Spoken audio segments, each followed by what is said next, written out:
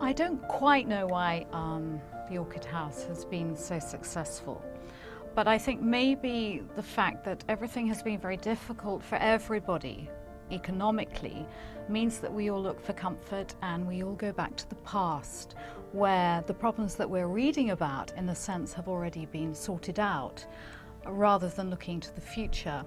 I definitely think that my house in the UK inspired me to write this book, because it is such an inspirational place to live, and I know how lucky I am to live in it.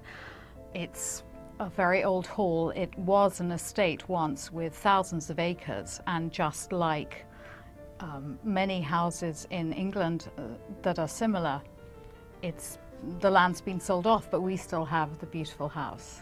And I also have a friend who has a beautiful estate, and the beginning of the Orchid House is all about how Kit, the hero in the book, has to sell off his house because he can't afford it due to death duties. And a friend of mine was going through exactly the same thing. So everything that I write about is inspired, number one, by the location and by the house. And I live vicariously through my characters' properties, in a way.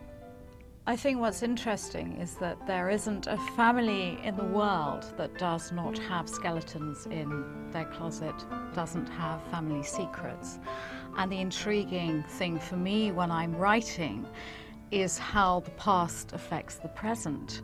And I suppose the moral of all my books and the theme that runs through them is actually hope and redemption from understanding the secrets of the past and dealing with them. And I think that's what we all have to do.